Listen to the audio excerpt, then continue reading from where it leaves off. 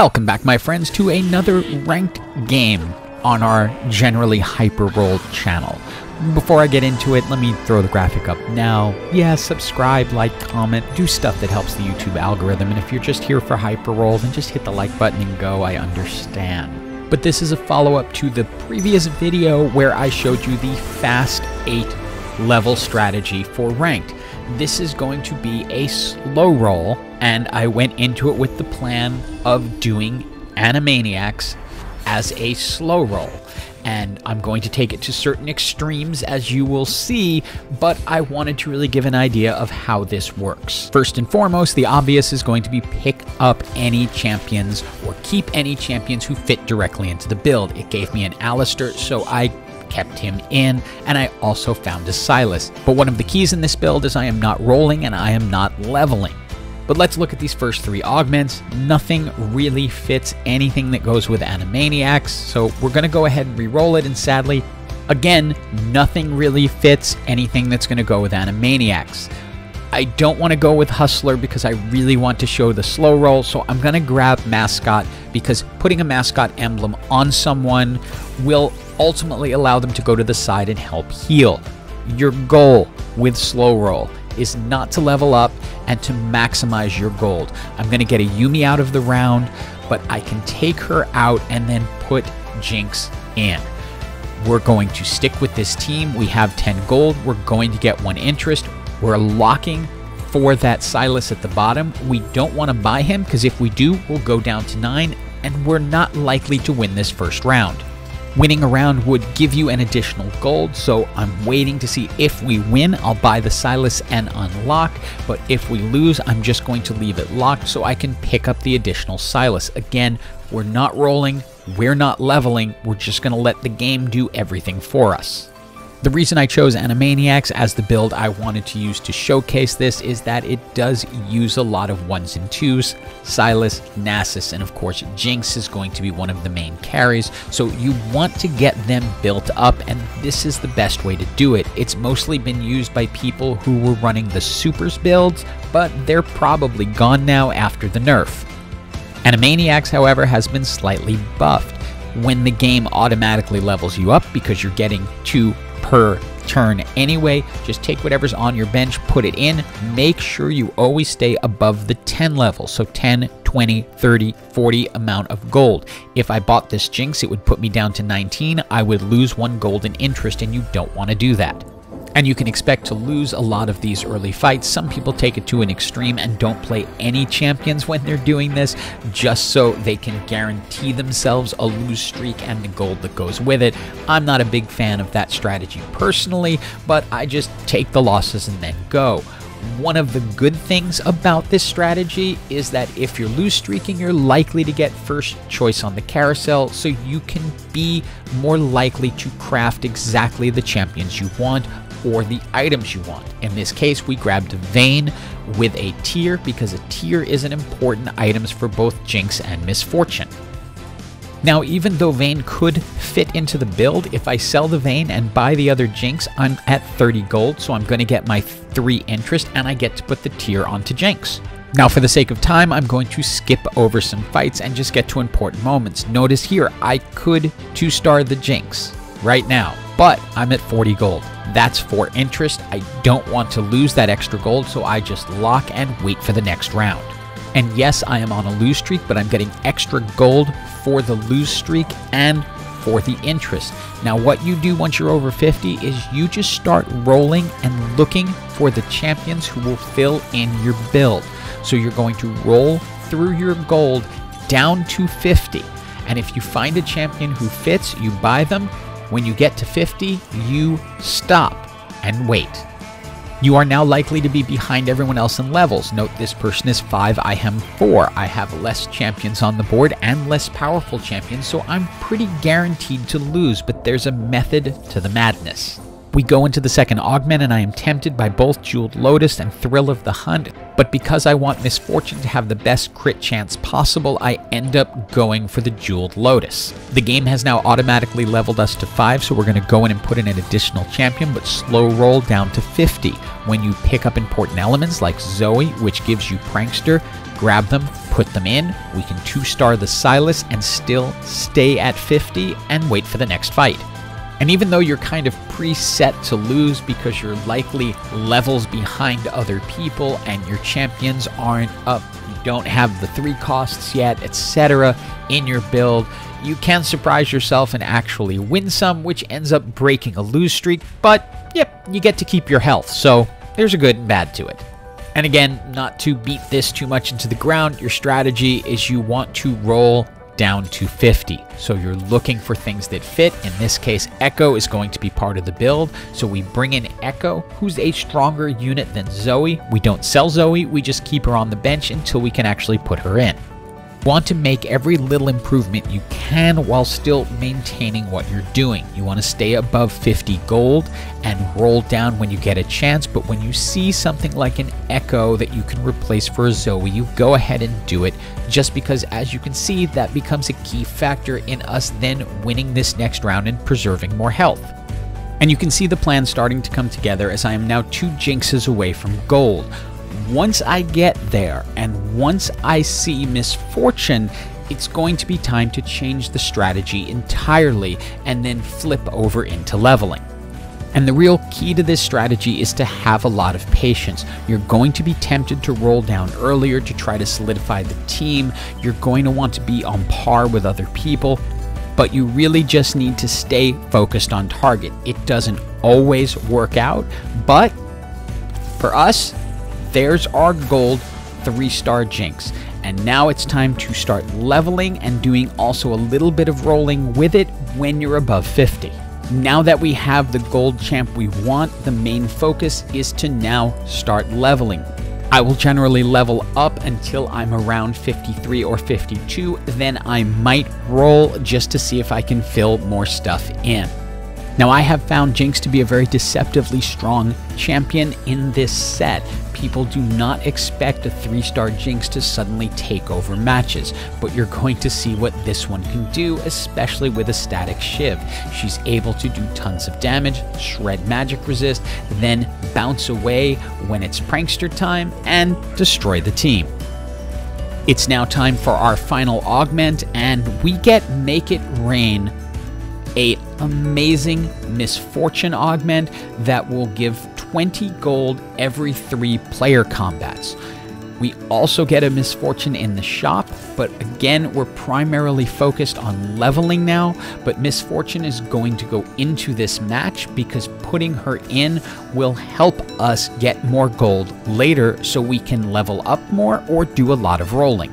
With a gold 3-star Jinx and a Misfortune on the team, and also the 3 Pranksters, so remember they are getting stunned when they kill the target dummy, this build really starts to take shape.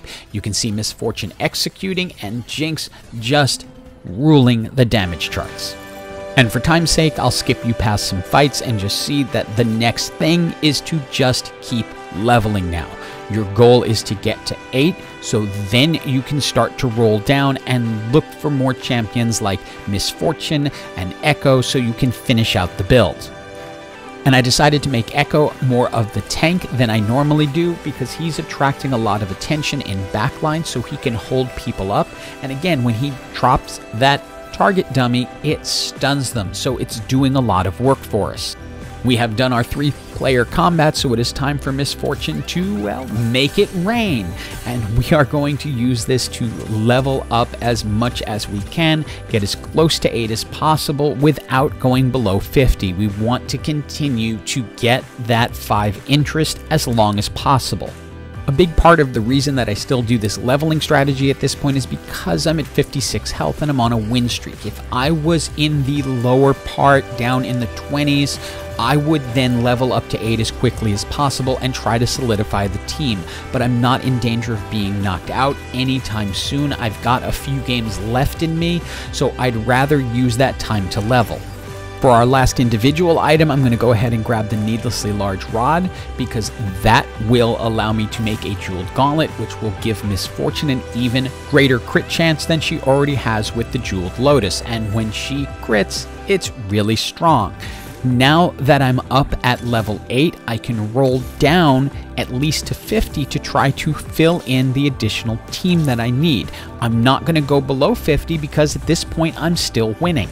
As long as we keep winning right now, I'm going to continue to use the slow roll tactic that got us our 3-star Jinx to try to get to a 2-star Misfortune and a 2-star Echo. I want those champions to be really strong before I try to push up to the next level, if I'm going to do that at all. It's likely given our augment, but the first strategy is to get the 2-star champions.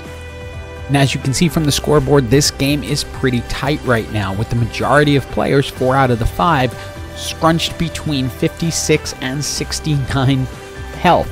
So this game is going to get close. This person is the one down at 12, but they're still a really strong team, as you can see, and if it wasn't for the Pranksters and that Jeweled Lotus hitting a crit, we might have lost that one. Now we've gone through our 3-player combat, so it's time for Misfortune to, well, make it rain again. And given that I'm on a pretty solid win streak, I want to use some of this gold to level up. I could go all the way to 9, but I don't need to go that far yet. I want to save some. So I'm going to level up some and then roll some to try and finish out and find the last Misfortune. Not this time, but hoping I can soon. And this is back from before the supers were nerfed down into near extinction, so we still saw a lot of them. Notice this person is down at level 7. I've had the advantage of getting up to 8, so I have an additional player and some really strong synergy that's allowing me to push forward. And it doesn't feel as triumphant when you jump into a carousel, but we are now into the top 4.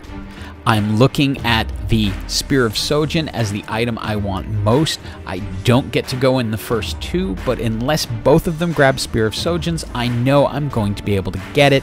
That is a key Misfortune item. Coming out of the carousel, we get our 2-star Misfortune. We can sell the Soraka, put the Spear of Sojin on Misfortune, and then I will level to, again, 50 gold and just hold here. I could go to 9, but I'd rather have some additional gold to roll once I get there. And again, this was recorded back when supers were ruling the rift, and this person with 4 golds and supers is getting a huge amount of bonus damage. But our team has the ability to just wipe an entire team off the board. Misfortune's ult is so devastating that it can take out a team and not give them much of a chance to recover, which is why I like to put her in with the Pranksters so she gets that opportunity. And now that we're going to have plenty of gold to roll, I'm going to go ahead, level all the way up to 9. We are now done with leveling. Fiddlesticks can enter the game, and I can roll to try and get a 2-star Fiddlesticks. And this was almost a huge positioning mistake on my part, as I put myself directly across from Urgot, who is going to knock the main damage part of my team up. Luckily, Misfortune is able to execute him and take him off the board, and my Fiddlesticks pretty much cleans out the rest of their team. So Misfortune is again able to just use her ult and clear their team and destroy our damage charts. And this is potentially our final item depending on how these matches go. I don't know if we'll get into a back and forth with someone, but I decide to go ahead and grab a second Jeweled Gauntlet. Even though she's already up at 85, this will give her a 100% chance of crit with 150% damage increase. I end up getting my 2-star Fiddle, so this team is pretty much done as is. I'm just going to see if I can 3-star one of my 4 costs now. And for sake of time, I will skip over some fights, but this person has a real critical error on their team. They have a Syndra, but only one champion on the bench for her to throw in. She no longer cannot throw anyone else into the fight. When you have Syndra, you want to fill your bench up as much as possible with 4s and 5s that can be thrown in. She might not get to cast twice, but you want to take the chance that she can. And again, to save some video time, I'll skip through some of the fights. We get another Make It Rain after the final carousel. I'm able to pick up a Rage Blade, which I'm going to go ahead and put on Jinx, because that's just a fantastic weapon on her.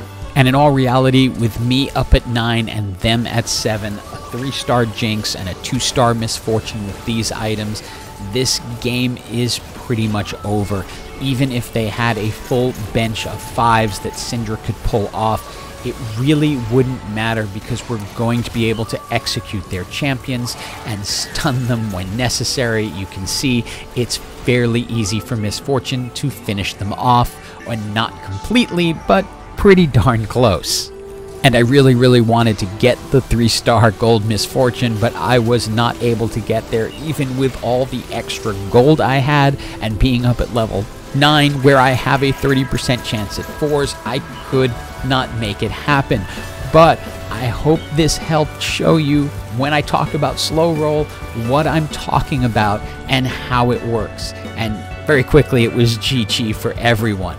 But the real key to the strategy is sticking with it, accepting those early game losses, and then using them to your advantage. And again, I went into this game with the plan to do Animaniacs. That's not necessarily the best idea, but that's what I did. Last one was Threats, this one was Animaniacs, just to show you, yep, it's 2 of 5. I got 254 for this. Hope you enjoyed this video. It helps you, and as always, hope you have an absolutely awesome day.